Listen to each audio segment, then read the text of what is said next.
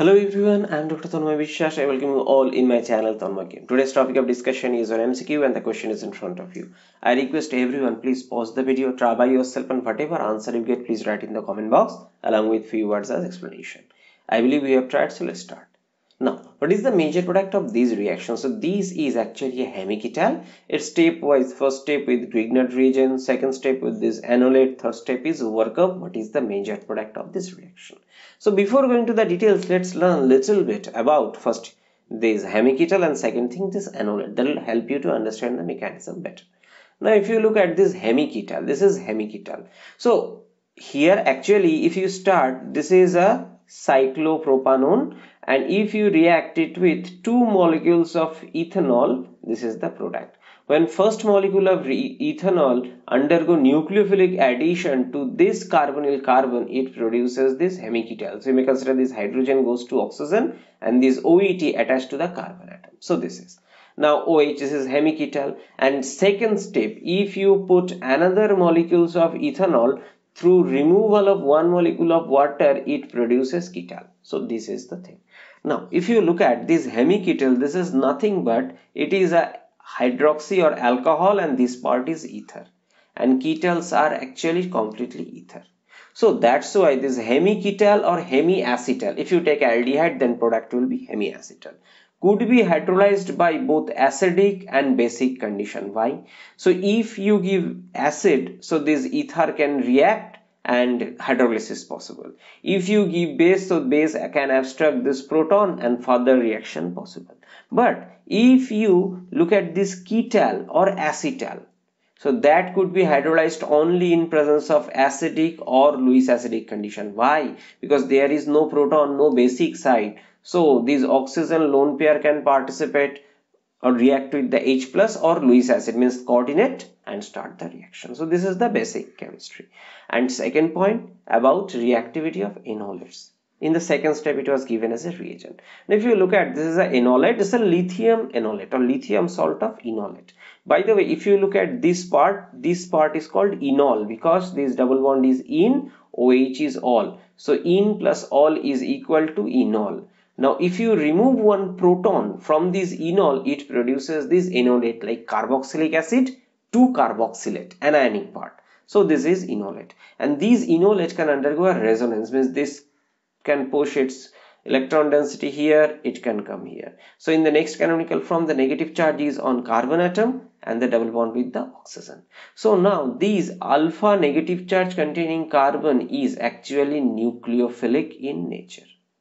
Okay, so it can act as a nucleophile, and here if you can ask that sir, this O minus can also act as nucleophile. Agree, but it is not a good nucleophile because oxygen is harder in nature but carbon is softer in nature. That's why carbon is a better nucleophile where oxygen is a stronger base. So next, if you want to have nucleophilic substitution, this carbon center act as a better nucleophile. So this is the understanding. Now let's go to the mechanism. So if you look at this methyl magnesium bromide or this Grignard reagent, means in this case there is a carbon magnesium bond. This magnesium is less electronegative, means carbon is more electronegative. So you can understand the polarization of this carbon magnesium bond. This carbon is little extra charge, means because of the electronegativity difference, carbon will have some extra electron density. By the way, you can expect that, okay, fine. Is it stable? Actually no, because carbon is not a very high electronegative atom. It is true that magnesium is electropositive atom, but carbon is not that much high. So that's why this negative charge on carbon is not that much stable. So I guess you understand, I'm taking methyl magnesium bromide. This bromide also has delta negative, but it is not acting as a nucleophile. Why? Because the negative charge on more electronegative atom bromine is stable, whereas the negative charge on this carbon atom is not stable.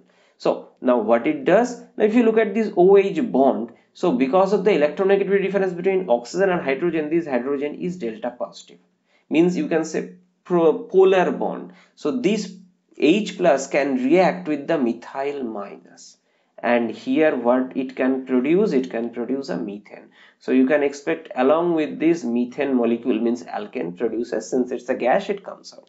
Now what's remain? This oxygen keeps the bond pair, negative charge on itself, and this magnesium Br, by the way, there will not be H, so MgBr will be there, okay, as a counter cation.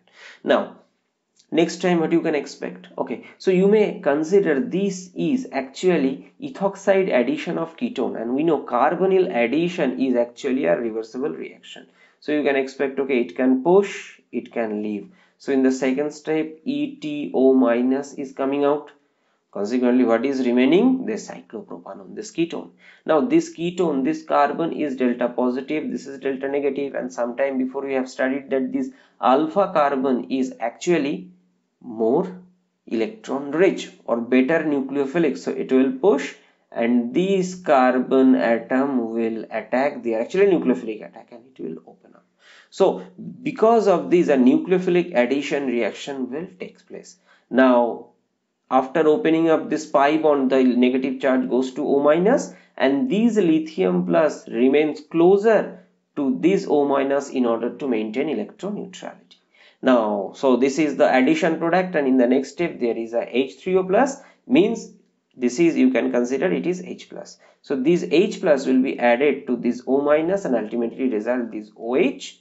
So this is the overall discussion. Okay, so this is the OH, and there is the carbonyl. So this alpha position, this 3-member ring got attached. So now what is the major product in this case? So alpha position, 3-member ring, carbonyl alpha position, this is, so option A is the right answer. Now if you get this question in your exam, how can you come up to the right answer in very less time? First of all, you need to understand, okay, there is OH, polar bond, okay, so that will react with this Grignard reagent and it will produce the alkane, and this is O-, so it will instantly produce the carbonyl, because remember hemiacetal react with bases and it can undergo hydrolysis to corresponding carbonyl. So your reaction will start from cyclopropanone, and second step is LDA. The second step is actually nucleophilic addition with this enolate, okay, and after that work up, so to get the final alcohol derivative. So from there you need to understand, okay, this is enolate given, so nucleophilic addition or nucleophilic attack from this alpha carbon, and this position will be a double bond where this is available. So option A and option D carbonyl exist. So option B and option C, you can see carbonyl group doesn't exist. By the way, I have given first step Grignard reagent, not in, after that no reducing agent, means this enolate, after the enolate no reducing agent. So how carbonyl group can go? So this option B and C, they are dummy option, you can eliminate. Now what is remaining? Option A or option B? The A and D. So now as I told, reactions will happen from this alpha position, so only these option is possible. So although if you do not know the right answer exactly, by having proper guess you can come up to this right answer less than 30 seconds, but for that purpose more practice needed.